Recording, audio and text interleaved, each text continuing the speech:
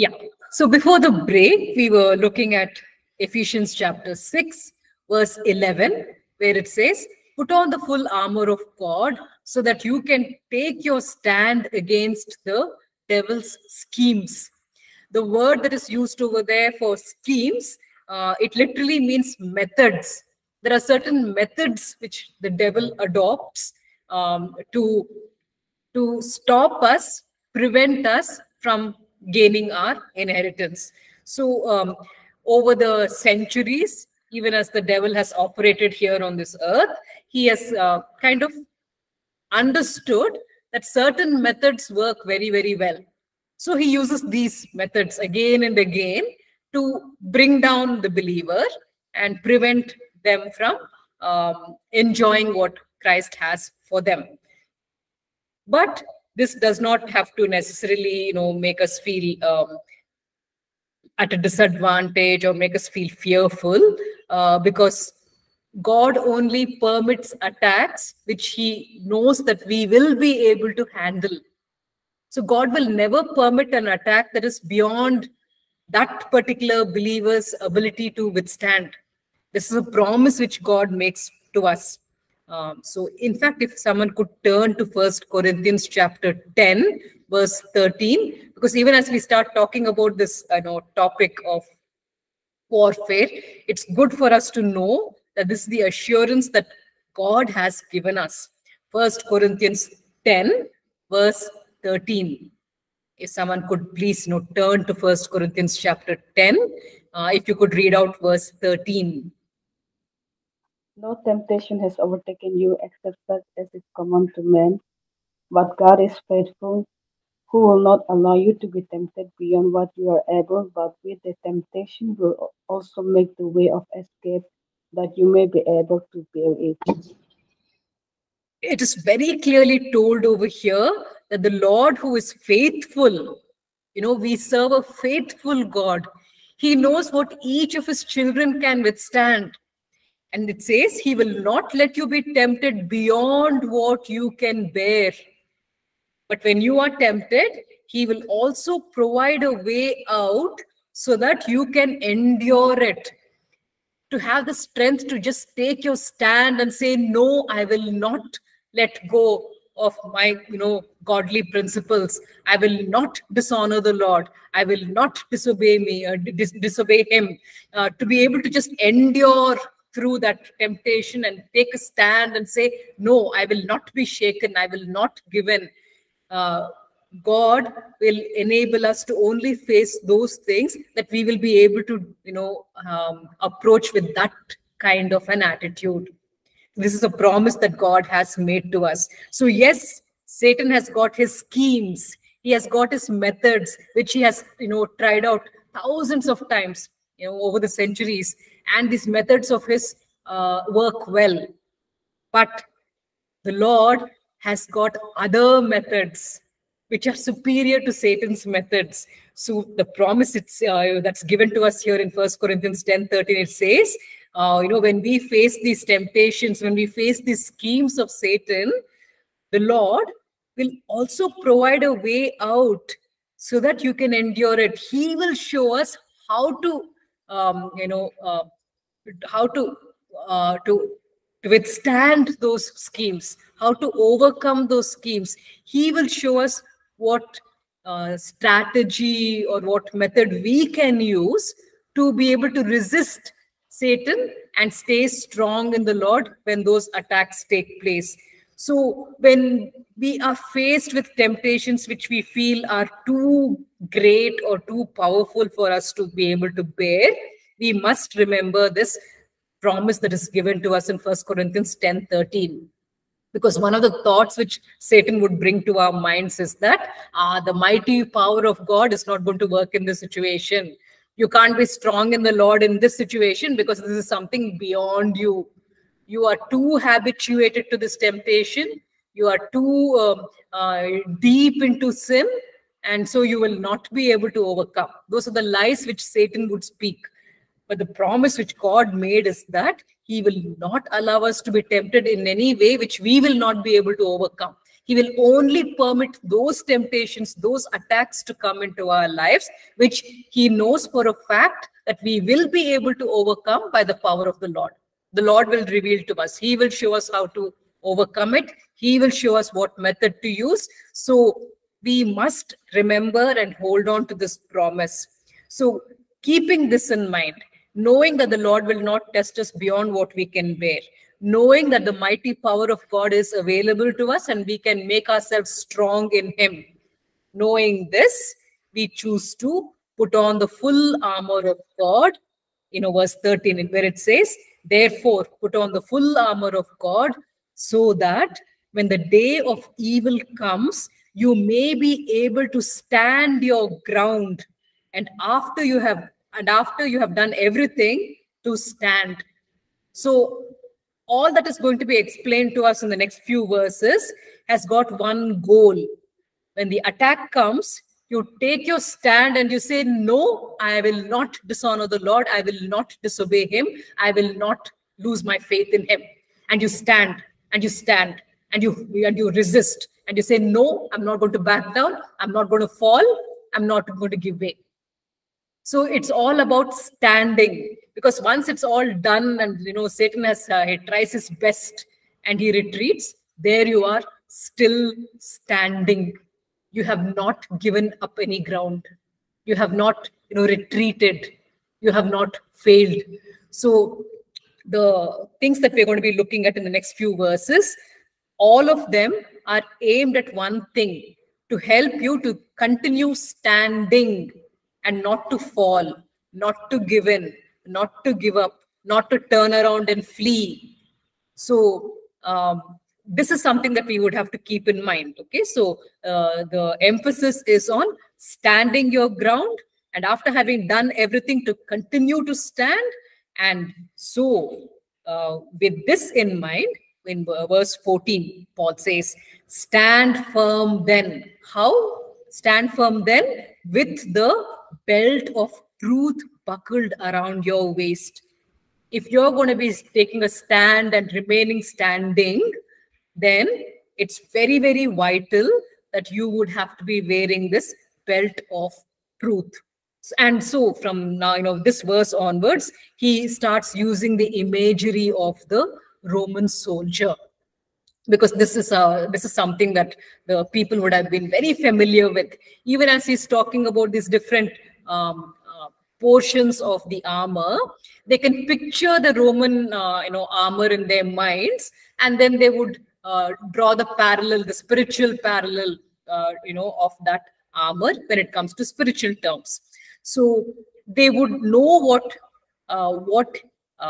Paul is indicating when he talks about the belt of truth, because the Roman armor at that time was basically two metal, what would you call them, metal plates. You would have one long metal plate in the front, maybe up to knee level, maybe a little higher up above the knee, so that it will not restrict your movements.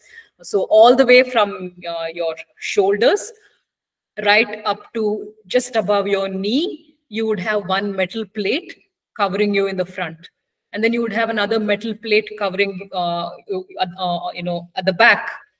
And so these two metal plates are held together by brass rings on your shoulders.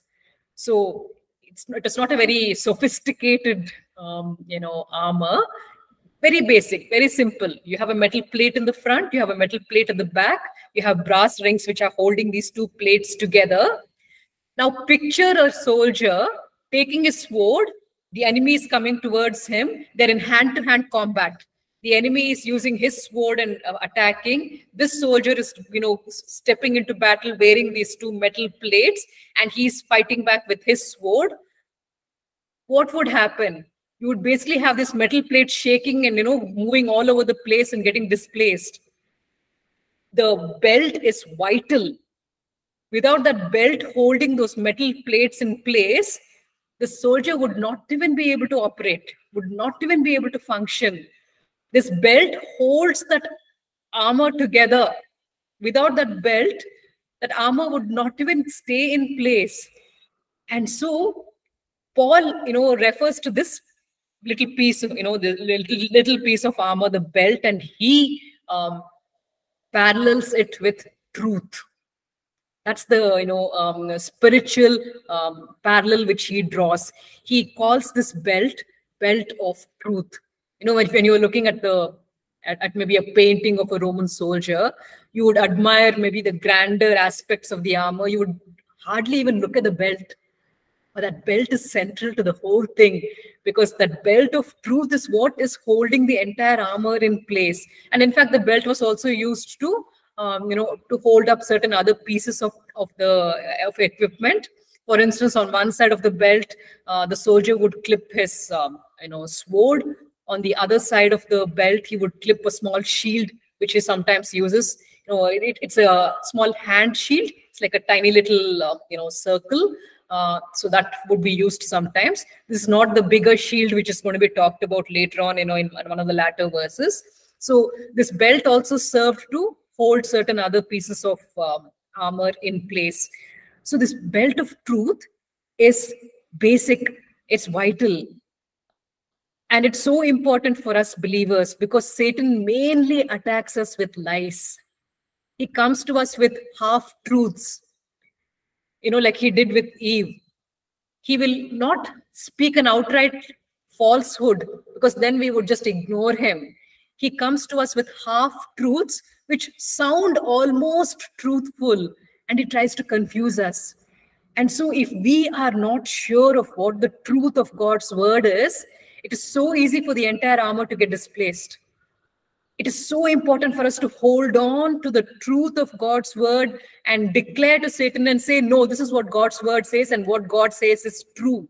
And I choose to abide by this. I take a stand on this, and I refuse to budge.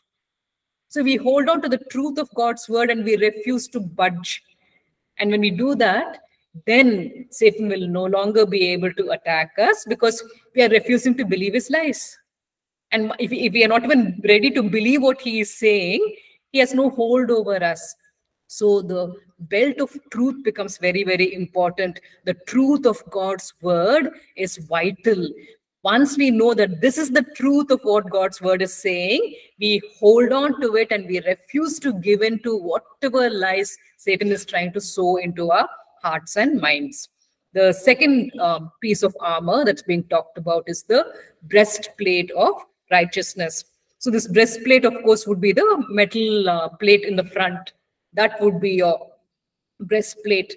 And now this metal, like I said, it goes, all the way up to your knee level.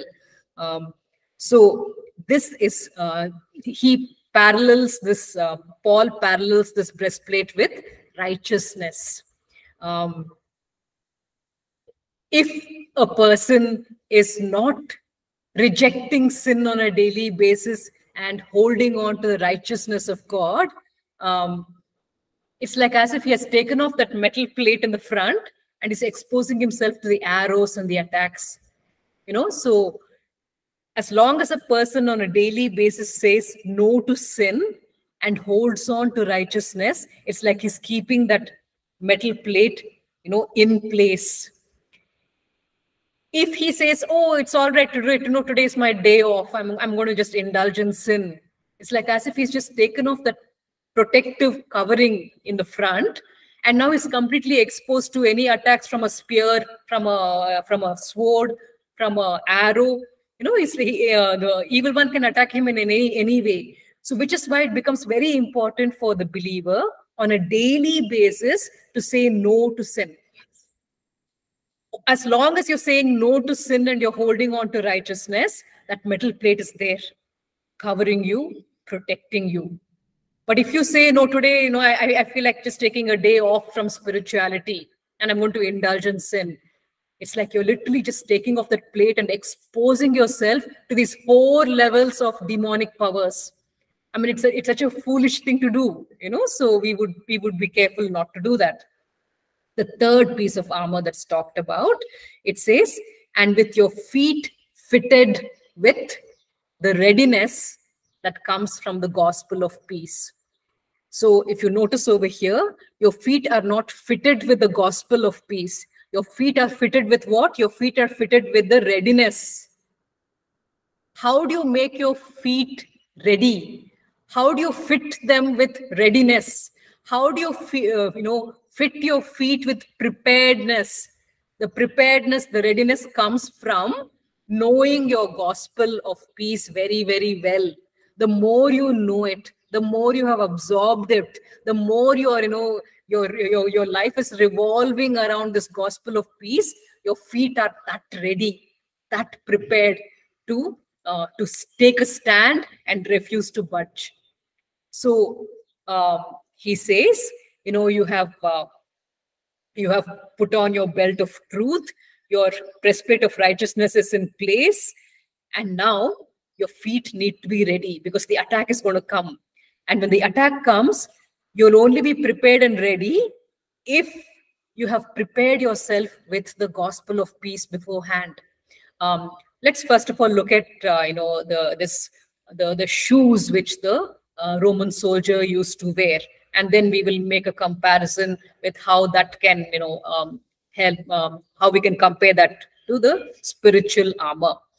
So these Roman soldiers would wear these very heavy sandals. The sole of that, the bottom of that shoe, the sole of that shoe would have layers and layers of leather. They say it's like many inches thick. So the sole of that shoe would be very, very thick, and attached to the bottom of that shoe would be spikes. Because when you have two soldiers, they come at each other with their shields and swords and they hit against each other. This soldier, he digs in his heels, and the spikes of his shoe dig into the ground, and he takes a stand and he refuses to budge. And he takes his sword and he slashes at the other enemy. So that shoe, that heavy shoe that he is wearing with the spikes attached to it on the bottom, it helps him to grip the ground and hold his place and make his attack. Otherwise, the enemy would push him and he would fall down. He would not be able to withstand the onslaught. So these shoes, they help him to take a stand and not budge. Okay, so over here, these are not running shoes. These are shoes, because a running shoe would never have spikes. It would not allow you to run. The spikes are meant to hold you in place, because that's the instruction which Paul gives, right? Take a stand, stand your ground, and after everything is done, you're still standing strong over there. Why? Because you have readied and prepared your feet with the gospel of peace. So let's look at this. How does the gospel of peace prepare the believer? There are all kinds of silly things taught, especially in Sunday school, regarding this armor of God. But we are doing the letter to the Ephesians. Let's look at what Paul has to say about the gospel in the letter to the Ephesians. The word gospel is used in Ephesians 4 times. 4 times this word gospel. The word gospel means good news. The word gospel is used 4 times in Ephesians. One of course is over here, right here in this verse 6. Chapter 6, verse 15. The other 3 places where this word gospel is used, in chapter 1, verse 13, it is used to talk about the gospel of salvation, the good news of salvation. And in the other 3 places where this word gospel is used, it is used to talk about peace. 1:13, 3:6, and 6:19. In all of these 3 places where the word gospel is used, it's talking about the peace between the Jews and the Gentiles. In a broader sense, it's basically talking about peace between believers. So in 1:13, it's talking about the gospel of salvation. And in the other 3 places, it's talking about the gospel of peace. So here, in the instruction which Paul is giving in chapter 6, verse 15, he says, let your feet be fitted with the readiness that comes from the gospel of peace. So what kind of a gospel are you dwelling upon, and which you're absorbing and making it a very part of your being? First of all, you are really absorbing this gospel of salvation. This is who I am in Christ. This is what he is releasing towards me as part of his salvation. This is the authority I have. This the status that has been granted to me. This is the security that I possess. So you literally fill your heart and mind with this gospel of peace, so that you're literally it becomes a part of you. This is how you think now. You think according to this good news of salvation. You act according to this good news of salvation. You are ready to face anything. The second aspect is that the peace with other believers. So you are living at peace with them. There are no grudges that you're holding on to. You're not behaving in a hostile manner towards anyone. You're not harming anyone's interests. You are ready to offer help and support to people who are there and who are in need. So even in your attitude towards other believers, you are clothing yourself in the gospel of peace. So now, because you have peace in your heart regarding your salvation, because you are at peace with other believers, now your feet are ready. When Satan comes and attacks, he will not be able to, push you over, because you will be able to stand firm. Let's look at the Bible passage which makes this very beautifully clear. Romans chapter 16, verses 17 to 20. If someone could read out this very interesting passage, Romans chapter 16, verses 17 to 20.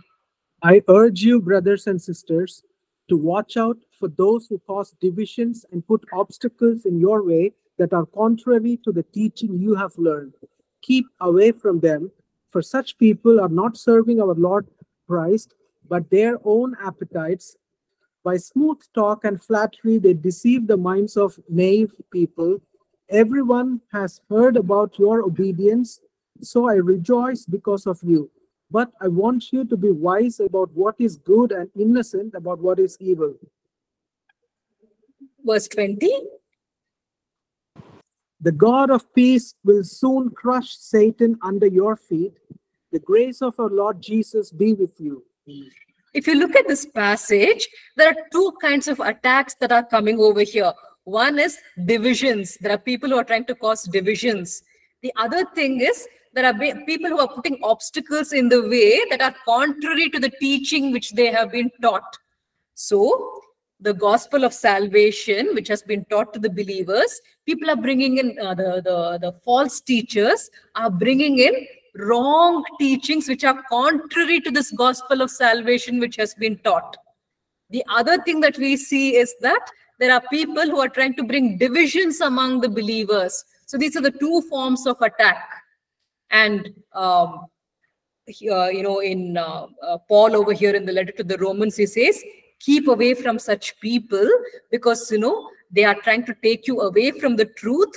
Rather, you should be people who are innocent of such things, these wrong things which these people are bringing in. Be innocent of all such evil. Hold on to what is good. And if you have this attitude, then the God of peace is going to do something for you. What will he do? He will crush Satan under your feet. So even as you take your stand and you say, this gospel of salvation which is given to me, I'll hold on to that teaching. I reject everything that is being taught contrary to what the gospel of salvation is saying. And if you also take a stand and say, I hold on to the gospel of peace, I will maintain peace with my brothers. I will not give in to this whole, to all this gossip and these divisions and this strife. I will not do that. And so by doing these two things, if you keep yourself innocent of evil and you stay wise with regard to what is good, then those spikes with which, the spike-laden shoes with which you have taken your stand, God will actually crush Satan under your spikes. I mean, that's literally what is talking about over here, this God of peace, because you have held on to the gospel of peace. the gospel of salvation and the gospel of unity, because you held on to that, the God of peace will literally crush Satan under your spiked shoes. So why? Because you have made your feet ready by choosing to live according to this gospel of peace. So the God of peace will do this for you. So this is basically what Paul is talking about when he says, let your feet be ready all the time. And how will your feet be ready? By putting on this gospel of peace, by absorbing this gospel of peace and making it a very part of your heart and mind and the way you function on a day-to-day basis. Moving to the fourth piece of armor. That's verse 16. Above all, okay, above all, literally as in covering all, on top of everything, taking the shield of faith, because the shield of faith is, you're going to be holding it in front of you. It's going to be covering all the other pieces of armor. Okay, so above all, taking the shield of faith with which you will be able to quench all the fiery darts of the evil one. So the shield at that time in those days was made up of 6 or 7 layers of thick leather. Okay, so nobody would be able to pierce the shield with a sword. You know, there were no arrow would be able to penetrate through it. It's like literally 6 or 7 layers of thick leather. That's basically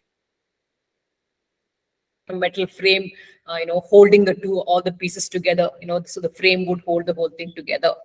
And then before the battle, they would soak these shields in water, because when you go out onto the battlefield, you're not going with a dry shield, you're actually going with a wet shield. That leather has soaked in water for a long period of time. And that's the kind of shield with which you are going out. And it says, what are you going to be doing with the shield of faith? It's going to help you to quench all the fiery darts of the wicked one. Now, this is something that the Bible readers of that time would have understood very clearly. So when these Roman soldiers would go into battle, you have this army unit moving towards the enemy. The enemy is waiting for them. They're standing over there, all of them with their shields and swords and arrows and all of that. They're standing over there, and this Roman unit is walking towards them. What's going to happen if they just, quietly, casually walk towards them? The enemy is going to shoot arrows at them, and they're all going to fall down dead. So obviously, when this Roman unit is approaching the enemy, how are they going to approach? They're going to be holding their shields in front of them, and they're going to be standing next to each other. So it's like, if you have 10, 20 soldiers in the first row, all of them holding their shields in front of them, it's like as if they're forming a wall, a shield wall. They're all holding their shields in front of them, and all the shields are together next to each other. It's like as if literally there is a wall, and they are walking behind that wall. And then the enemy starts shooting flaming arrows. They would cover the arrow tip with something called tow.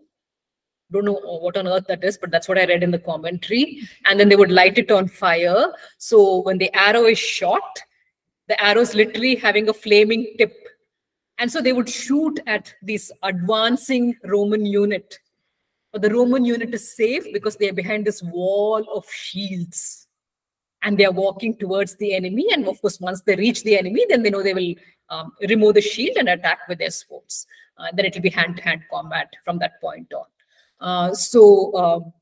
Here, if you see, you will have individual believers whom Satan is targeting.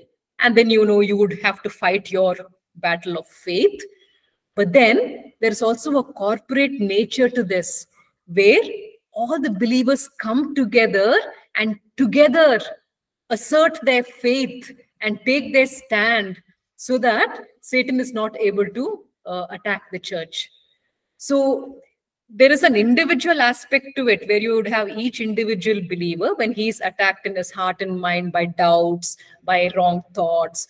He fights back with faith and says, no, I believe in the word of God. And so, I stand against the attack that you are, bringing against me. So that's how he would face Satan. But then on many occasions, the evil forces, they attack the corporate body. The church is attacked. So it is very, very important that believers come together and take a stand of faith, especially when they're having their intercessory prayers, especially when they're going together as a group to pray over somebody who is sick, especially when they're going as a group somewhere to share the gospel with someone. In all these settings, they're going as a group. If they can assert their faith together and say, Lord, you are on our side, you are fighting for us. So in faith, by faith, relying on your strength, we are going to do this work which you have called us to do. Whether it's praying over a sick person, whether it's going and sharing the gospel, whether you're doing intercessory prayer together for some ministry that is fighting in battle somewhere. So in all these things that you take up, the evil one, when he starts throwing his fiery darts, he will not be able to attack, because you have a bunch of believers all together standing shoulder to shoulder with their shields of faith, and the fiery darts of the enemy are not able to harm the church, and the church will be able to accomplish what it has gone to accomplish. So when we are talking about the shield of faith, yes, we are talking about individual believers asserting their faith and holding on to the Lord. But we also have a corporate nature to this, where we together choose to come together and use our faith to bring down the schemes of the evil one. All right. So another thing that we see, with regard to the shield of faith, it may not look like anything connected to what we are talking about over here, but it is very, very important. If we could have someone go to 1 Peter chapter 5, verses 1 to 9. 1 Peter chapter 5, verses 1 to 9. It may not look like a passage about faith, but oh my, it's definitely about that, because that's basically what the whole passage leads up to. So if we could have someone read out for us 1 Peter chapter 5, verses 1 to 9, please. To the elders and the flock, to the elders among you, I appeal as a fellow elder and a witness of Christ's sufferings, who also will share in the glory to be revealed. Be shepherds of God's flock that is under your care, watching over them, not because you must, but because you're willing, as God wants you to be, not pursuing dishonest gain, but eager to serve, not lording it over those entrusted to you, but being examples to the flock. And when the chief shepherd appears, you will receive the crown of glory that will never fade away. In the same way, you who are younger, submit yourselves to your elders. All of you, clothe yourselves with humility toward one another, because God opposes the proud, but shows favor to the humble. Humble yourselves, therefore, under God's mighty hand, that he may lift you up in due time. Cast all your anxiety on him, because he cares for you. Be alert and of sober mind. Your enemy, the devil, prowls around like a roaring lion, looking for someone to devour. Resist him, standing firm in the faith, because you know that the family of believers throughout the world is undergoing the same kind of sufferings. And the God of... Yeah. Thank you so much. So over here, this is talking about one aspect of faith, which I think is very, very important for the corporate church, because in a church setting, Satan tries to divide us. The people who have been appointed as spiritual leaders and who are trying their very best to look after the flock, Satan brings division. He causes the flock to turn against the elders. So they start grumbling and complaining against the elders. They feel that the elders are not treating them properly. So The elders feel frustrated from their side. The ones who are supposed to, submit to the leadership, they are frustrated from their side. And there's a lot of division which happens. And over here, the advice that Peter gives, to his readers, he says, in verse 5, he says, all of you, whether you're in the leadership or whether you're part of the congregation, all of you clothe yourselves with humility towards one another. And in verse 6, he says, humble yourselves. You're clothing yourself with humility. You're humbling yourself. In what way? You're humbling yourself under God's mighty hand. And in verse 7, it says, cast all your anxiety on him because he cares for you. Because you see, with the shield of faith, you go into battle, shoulder to shoulder, all of you holding your shields together to stop the attack of the evil one. And what does the evil one do? Strategy number 1, he tries to, split you up, divide you, so that your shields are not together as one solid wall. So here, Peter gives you a very sensible piece of advice. He says, yes, there are going to be, divisions sometimes. Okay, not divisions, differences. Wrong term. The Bible is against division. There will be differences between you, differences of opinion, differences of what you should do and should not do.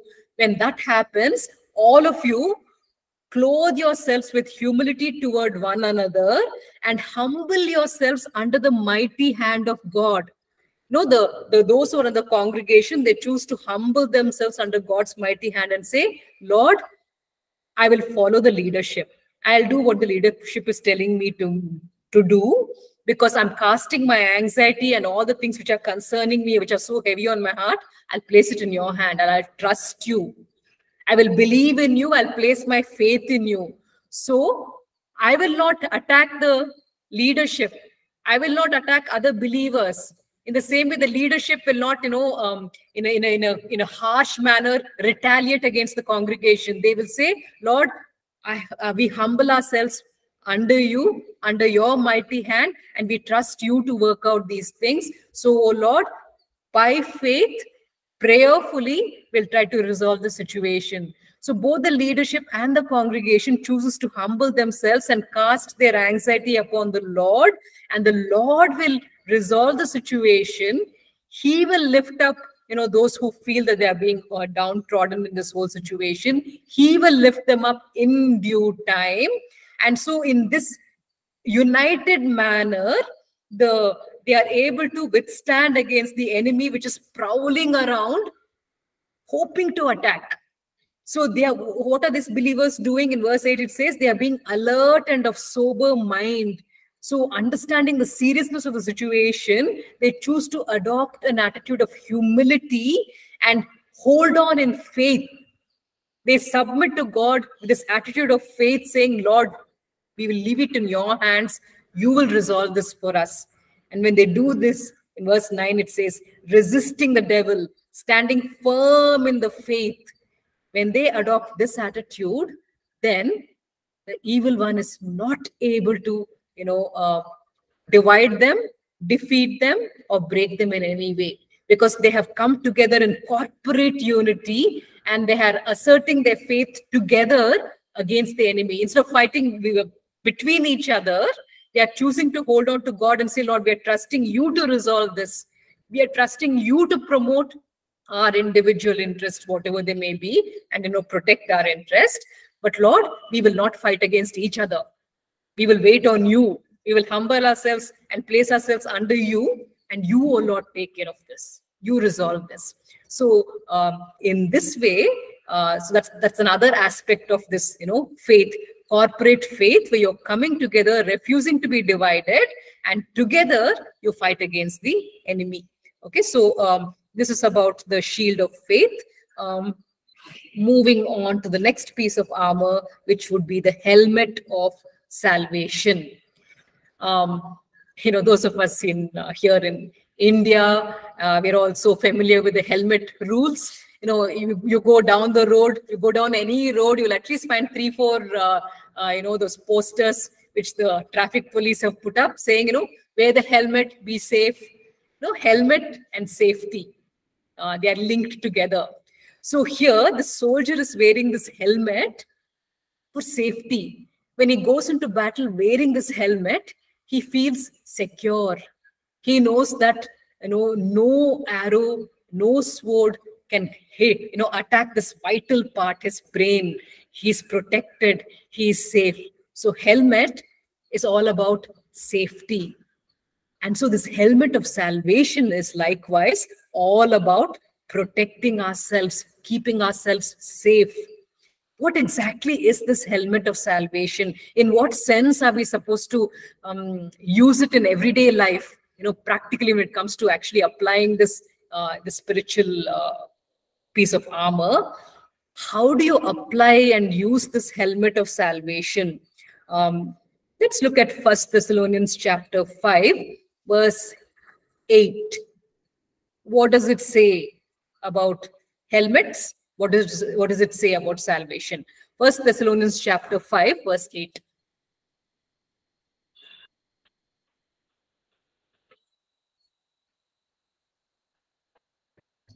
First Thessalonians 5, verse 8. Yeah. But let us who are of the day be sober, putting on the breastplate of faith and love, and as a helmet, the hope of salvation. Exactly.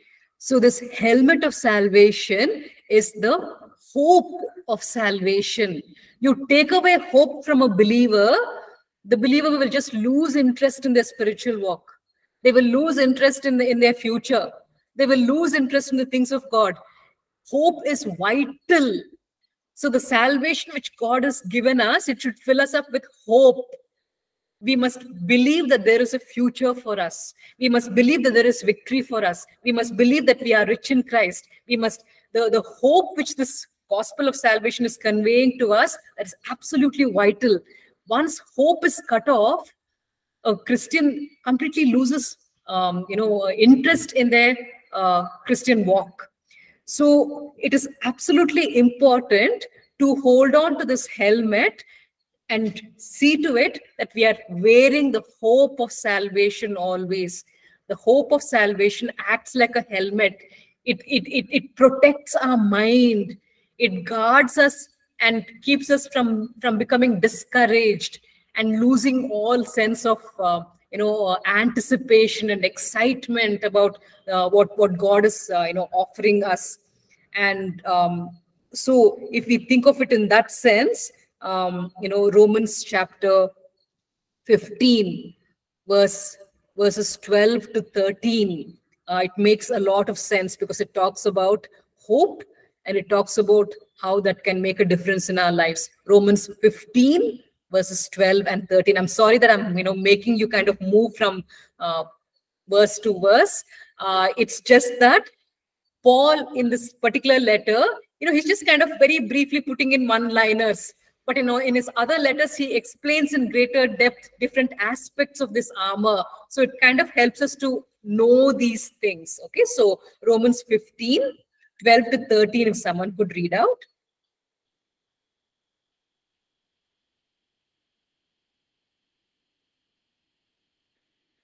Romans 15, 12 to 13. Again, Isaiah says, And again, Isaiah says, There shall be a root of Jesse, and he who shall rise to reign over the Gentiles. In him the Gentiles shall hope. Now, may the God of hope fill you with all joy and peace in believing, that you may abound in hope by the power of the Holy Spirit. Now, I Yes. myself. Oh, yeah. That should be enough. Okay, thank you. The hope that we have is this, that is root of Jesse, this Jesus Christ who sprang up. He sprang up to rule over the nations and to bring all the nations hope.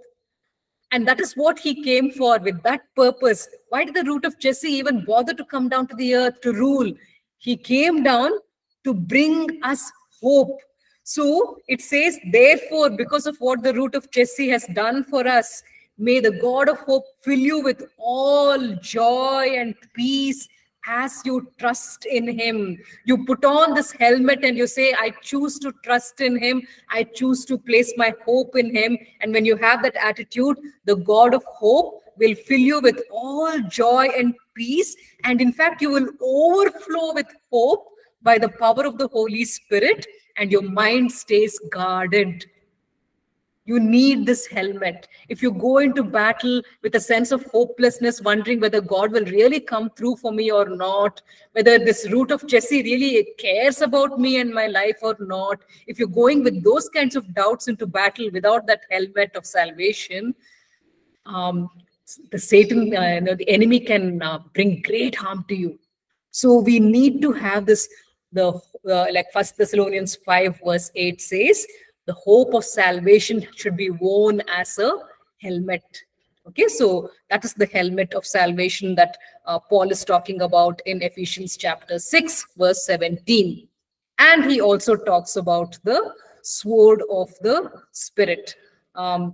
We are running kind of out of time, but in the next class, we will catch up on whatever we were not able to cover regarding this armor, because every piece of this armor is absolutely important for our everyday walk. I mean, this is not just something that we do, when we have a church camp and we have a time of intercessory prayer. These are weapons which we are going to be needing on a daily basis just to get through the day and be able to walk in the riches which are meant to be ours. Okay, so sword of the Spirit. There are 2-3 aspects to this particular weapon that we need to look at. We may not be able to look at all of it, but we will most definitely continue in the next class. So, sword of the Spirit. What exactly does Paul say about it? Sword of the Spirit, which is the word of God. Now, the sword which was used by the Roman soldier was a double-edged sword. So which means it would be sharp on both sides, because your kitchen knife usually is only sharp on one side, whereas the double-edged sword would be sharp on both sides, because then the soldier will be able to attack better. So which is why it was made in that manner. And so Paul explains that the spiritual sword that he's talking about, it is the sword of the Spirit, which is the word of God. And so in Hebrews chapter 4, verses 12 to 13, the word of God is described, in fact, as a double-edged sword, which is sharp on both sides. So the sword is used in 2 ways.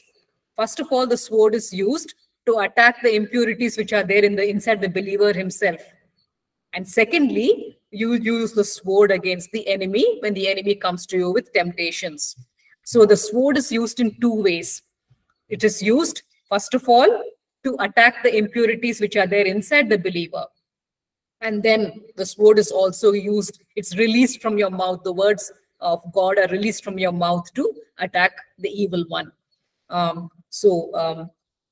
We will not have time to look at all of this. So just to dwell on the first aspect, the first manner in which the sword of the Spirit is used, in Hebrews chapter 4, verses 12 to 13, it says, this word of God, it's a double-edged sword. And what does it do? It penetrates even to dividing soul and spirit, joints and marrow. Basically, it is saying, the word of God goes right, penetrates right into the inner thoughts and motives of the believer, and separates what they think is, what they think is their motive and what is actually the motive. Because it's a double-edged sword, it's able to separate what you think and what is actually the fact. It's able to slice those 2 things and separate them so that the truth is exposed, so the marrow itself is exposed, and you're able to see, oh, was this my actual real motive in doing what I'm doing? Because we think that we are right, but God, who knows the truth, knows what is actually in our hearts, And so when this word of God penetrates us, what it does is it goes to the inner being and it divides the soul and the spirit. In the sense, it shows us whether what we are thinking about our motives and our priorities is actually true or not. And the truth gets exposed. God shows us and reveals to us what is actually hidden in the deepest parts of our being. So that's what this double-edged sword is able to achieve. So we are able to pluck out whatever is wrong over there. And in that way, we are able to purify ourselves and guard ourselves from the attacks of the evil one. And we also use the sword against Satan, as an offensive weapon. We will have to dwell on that in the next class. All right. So let's just close with a word of prayer right now. Lord, there is so much that we studied from your scriptures today. Help us, O Lord, to walk in the way of love. This is central, O Lord, to our Christian life. If we are not walking in the way of love, then we are not imitating Christ. And then whatever we do will not have value and worth, because we are not following the way which has been set for us by our Master. So in whatever we do, whatever we speak, whatever ministry we take up, whatever we are contributing towards the kingdom, may it all be done, O Lord, with an attitude of love, in the same sacrificial manner that Christ set as an example for us. And we pray, O Lord, that even as we conduct daily warfare, we will remember these vital pieces of spiritual armor that you have taught us about, and we will use them, O Lord, make full use of them, so that we can fight against the enemy, stand our ground, and gain all the spiritual riches which are rightfully ours, O Lord, in Christ. Help us, O Lord, in all of this. Thank you, Lord, in Jesus' name. Amen. Amen. Thank you so much.